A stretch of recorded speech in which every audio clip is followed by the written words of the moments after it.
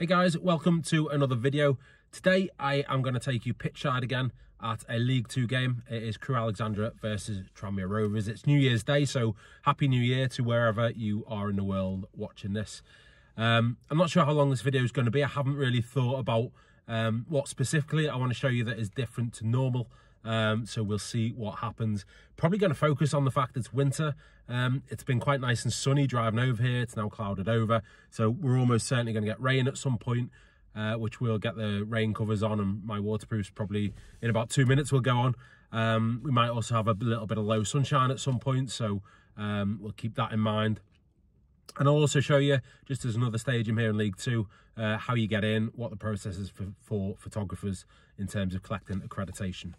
So as I said, first I will collect the accreditation, which is over from the ticket office, which is located in the club shop here at Crewe. So I've photographed here once already this season. Probably this will be my third or fourth time in total.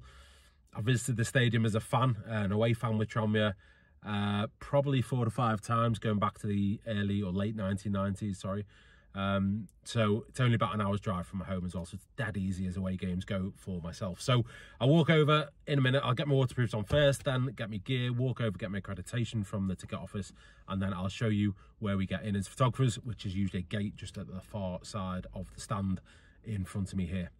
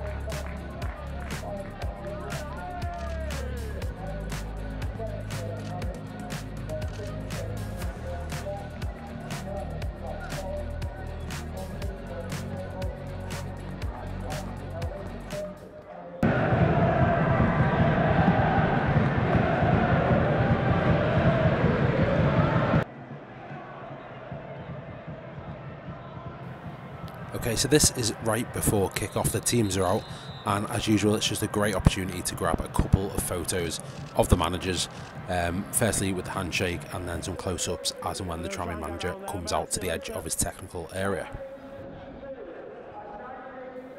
After this, it's, well, just before actually I make my way around to the position I'll be shooting from in the first half.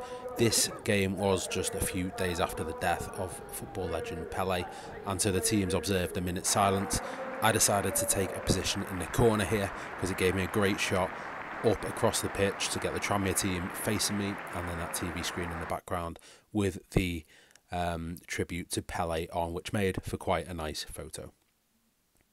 After that, it's the usual quick run round to the shooting position. So I chose to the left, or to my left of the goal Tranmere were shooting towards in the first half, and this is because the away fans, of which there was about 1,500, were all sat that side of the pitch as well. So if Tranmere score, the thinking being, or the logic, the rationale for it would be that the players would run that way to celebrate, giving me a better opportunity, hopefully, to get a shot of those celebrations.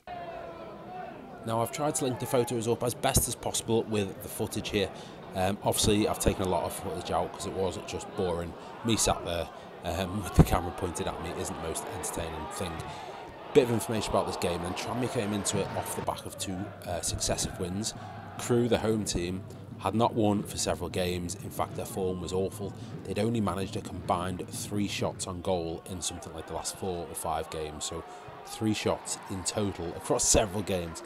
This suggested Tranmere would have quite a good day, and I, as a photographer, would have a busy day photographing hopefully a few goals.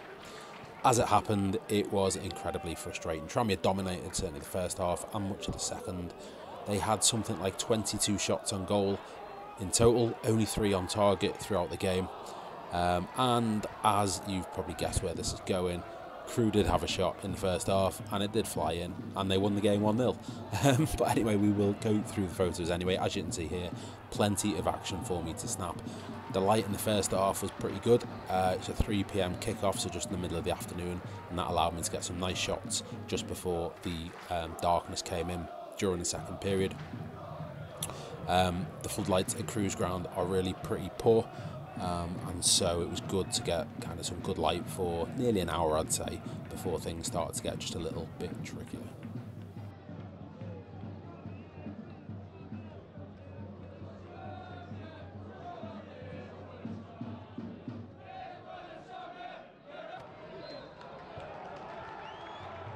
Come on, 5-1. Into the second half then, I've thrown a couple of shots from the 400mm lens in here just so you can see a couple of those. I didn't get anything truly spectacular on that, to be honest, because most of the action was right in front of me as Tranmere dominated, albeit pretty toothlessly. What you'll also see here in a moment is as Tranmere attacked, one of the real risks of being a sports photographer, as great as it is that from time to time you'll get either landed on by a player, a fan, or a footballer is going to smack you in the face, and that can hurt because it comes at you with real pace and the balls are pretty hard. And there's a near miss coming up for me right here. Yeah, that would have hurt.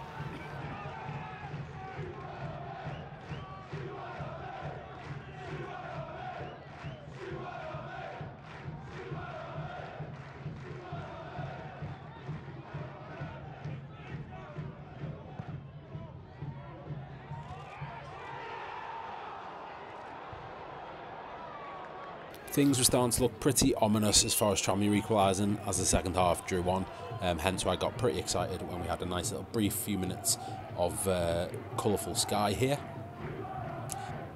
But as we get back into it, you can see the action photos kind of start to dry up. Tranmere lost away a little bit, it all became a little bit hopeful, and my shots were limited to near misses, goalmouth scrambles, and basically the wingers running towards me was what happened for much of the game, the wingers and the fullbacks.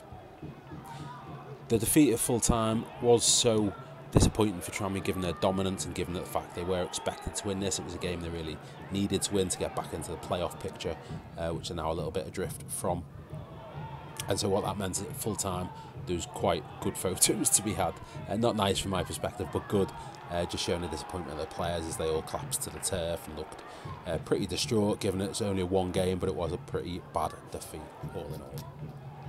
And that's it for this vlog, really. I thought I'd just put one together to start the new year off and kind of show you what I've been up to. I am going to try and do videos on a weekly basis if possible through most of 2023. It won't always be possible, but that is certainly the aim. There should almost certainly be one out next week as well. So thank you for watching. Please subscribe if you enjoy the videos, and I will see you on the next one.